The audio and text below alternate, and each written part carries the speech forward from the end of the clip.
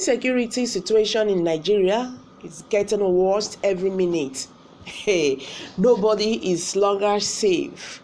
Nigerians are now sleeping with one eye closed, and the roads too, they are no longer safe. Unknown gunmen on Monday opened fire on a convoy of Senator Clifford Ordia, an APC Edo Central senator, injuring 3 police officers. The lawmaker was returning to Ūñknøwñ from his own town in Edo when he was attacked along the Ūñknøwñ Lokoja Road in Kogi State. Speaking to newsmen on Wednesday in Abuja, Ordia said the gunmen rained bullets on his convoy. The People's Democratic Party (PDP) senator called on the federal government to take urgent measures to secure lives and property across the country. I am seriously traumatized by the experience, the senator Ordia said.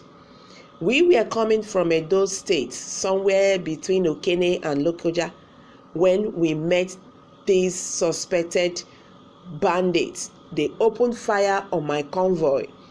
The gallant policemen had to immediately return fire. The officer security vehicle behind had to immediately join them, and they were able to repel the suspected bandits. During the exchange, 3 of the policemen sustained gun wounds. One of them was critically injured. We had to immediately rush him to the Federal Medical Center in Lokoja, Kogi State. They did their best, and we were able to stabilize them. I do immediately put a call across the Federal Medical Center in Abuja to be on a standby. One of the policemen had a bullet lodged close to his liver. Oh my God. We met another setback around Abuja. There was traffic because of the evidence and because we had to save the lives of the wounded policemen. We decided to make move. They opened fire on us. Some vigilantes had to join the policemen, and they were chased into the bush. That was how I survived that attack. If you see all my vehicles, you will see how the bullets damaged them. You see, that is it now. You know, say when it happened to a poor man, nobody go hear this long story. These are the things that are happening to people every day by day. You get? It's happening to poor man out there every day by day. All these things that be happening now na fault. Now they cause some. You get? You people, you don't care about the masses. You don't care. You guys are just selfish. See that poor policeman now. Now they suffer this one. May God help him more. Make him not go die. Because these people, they are not worth dying for. That is just the gospel truth. They are not worth dying for. Somebody said there, say, I like that Ūñknøwñ never see anything for this country. Okay, let me take it. I like that Ūñknøwñ never see anything for this country.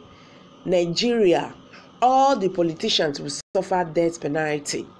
Not only politicians, but all the bad eggs in government should be dealt with. This is just the beginning. Thank God you did not die. You people are the problem of this country. But gradually, you people, are going to pay all the damages you are passing through. Fellow Nigerians, these are real incidents. They are not drills. Make plans for your safety. Please, more attacks and killings on Southeast politicians, most of them deserve to die a miserable death. Nigerians are reacting. It go shock you. This is the beginning. You people reshaped this country. You people refused. The breeze is blowing towards our politicians. God is not a man. When Nigerians were shouting, you guys have to do something about this insecurity situation. No, you refused. You don't want to do anything about it because una fit say una people no dey go farm. No be una people they go kill for farm. no be una wives dem go rape for farm. That is that poor man there, you get that the same poor man there when they kill every day. Now then they still they suffer all these things, but they've forgotten that it can be anybody. All these things that are happening right now, it can be anybody, because the way the whole thing is going, these people have just declared war on Nigerians. That is it. They've declared war on Nigerians. Whether you are a politician or whatever, you are lucky today that you survived today, but what of tomorrow? That is it. You know they cry now, waiting happen to you. The one when Nigerians they cry every day, they do. Una no won't do anything. The dog you guys romanced with yesterday, the dogs you romanced with yesterday, they are the same dog that are biting us today. Wetin person wan talk? Abeg make we go back here wetin Nigerians they talk for this matter.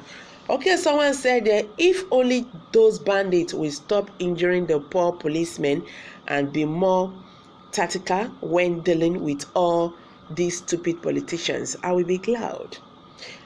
Every time on our police escort go be on our scapegoat, they miss target, the breeze is blowing everybody now on our account they fear.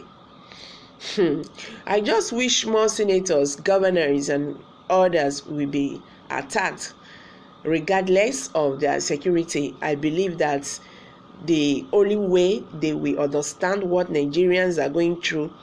People are dying and all they do condemn, oh God of heaven, and the heads direct the minds of bandits, herdsmen, Boko Haram and other gunmen to attack our leaders instead of the poor masses out there. I think this should be my prayers for now.